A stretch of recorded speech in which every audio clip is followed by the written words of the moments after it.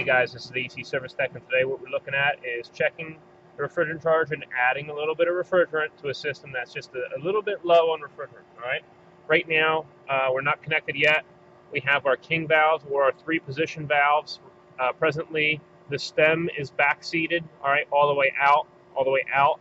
That means that this pipe and this pipe are connected, but the port is not connected to it. Once you mid-seat it a little bit, it's going to connect this side, and the port, okay? If this was front-seated all the way down, then what you're going to have is this port and the line connected. That's going to the air handler or evaporator coil. Those two are going to be connected, and this side that goes to the compressor will be disconnected, all right? That would be if it's front-seated. So presently, we are back-seated. We're going to mid-seat it just a click or two in, and that will give us refrigerant pressure out of the port. So that's what we're going to do.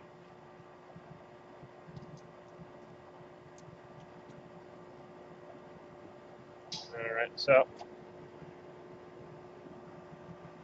there is no Schrader valves on this at all, okay? So that's why we don't have any pressure yet.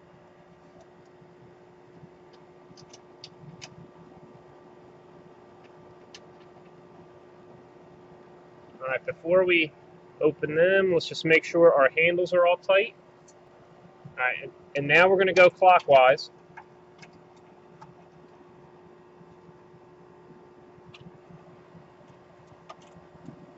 Try not to hit the gauge set.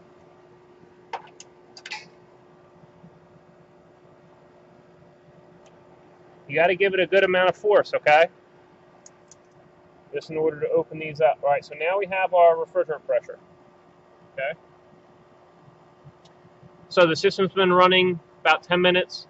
We have a temperature of 83 degrees, okay? That temp probe is on the liquid line down here, okay?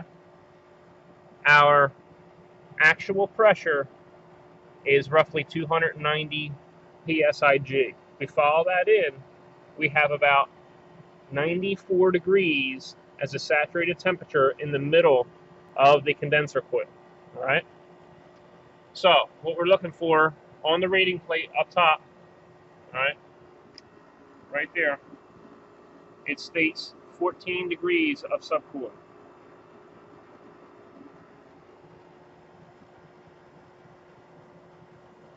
All right, so 94 minus 83, all right, and what we have is roughly, or 83.5 is roughly 10.5 degrees of subcooling. So what we're going to do is we're going to add a little bit.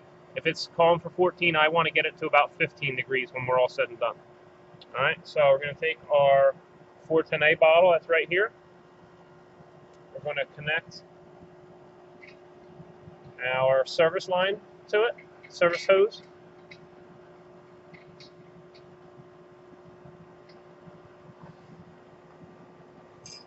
And we're not going to open it until it's upside down.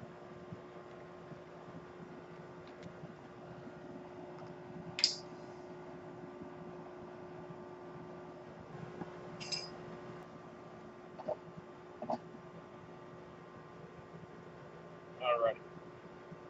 So now we're going to zero the scale out so we know how much refrigerant we're putting in. And now we're going to go ahead and we're going to let the air out of the lines, okay? Because we just hooked up a gauge set that had air in the hoses, all right? So we want to make sure, might as well go ahead and do this one too while we're at it right now. All right, so you just want to get the air out. You really don't want to try to let any refrigerant out if you can. We just don't want air in the refrigerant system, okay? All right, so here we go. We're going to add a little bit at a time. We're going to zero this out again. Maybe the liquid was sloshing around in there a little bit, so we zeroed that out. Now we're going to go ahead and add our refrigerant. We have a liquid line vaporizer right here that helps turn the liquid refrigerant into a vapor by having it go through a restriction. All right, so it flashes into a gas before going into the suction line and then into the compressor. You don't want liquid refrigerant going into the compressor. All right, so if you didn't have a quick charge, this is an Imperial quick charge 535.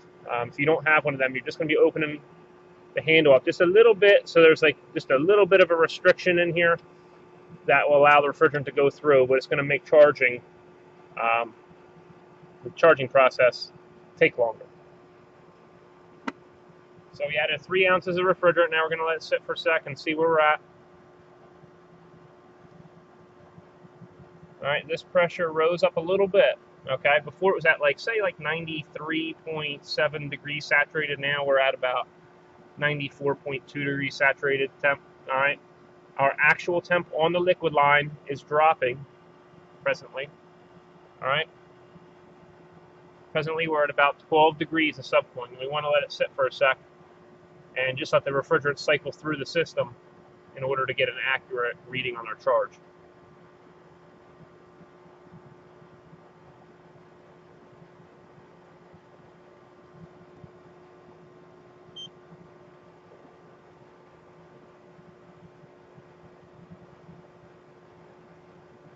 And normally we're going to let that sit for just a little bit longer, especially when we're that close, you know.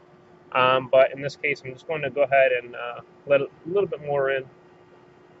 You want to give it a little bit of time. There's always something else to do, like filling out the service ticket or something like that. You know, you're going to write the model and serial numbers of the units down, all the little stuff, you know. Now, during this process, I already made sure that our suction line temp was above freezing. You always want to make sure that that suction line temp is absolutely above freezing, which is the pressure, the outer ring, followed into the pink ring. Okay, this is 410A refrigerant, so that's denoted by the pink. All right, this gauge is the low side, and what you do is you follow the pressure in. It is 123 psig, and you follow that in, and it's actually at 41 degrees in the middle of the evaporator coil. Okay, so that would be the indoor coil. This is the outdoor coil. This is the high side. That's the liquid line. Okay, and so we're at 94.3 degrees saturated. We have a pressure of about 295 psig on here. Okay, right, and that has to do with the middle of the condenser coil. So you take the pressure, you follow it into the pink saturated temperature in the middle of the condenser coil, and that's what you have. You have 94.2 degrees in the middle of the condenser coil. All right. Then what happens is after it turns into a liquid, which would be like, say, like the bottom third down here.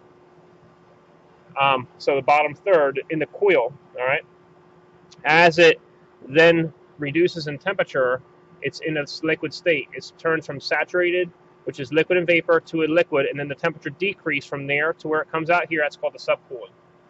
All right, we're at roughly 81 degrees. We're at about 13 degrees of subcooling.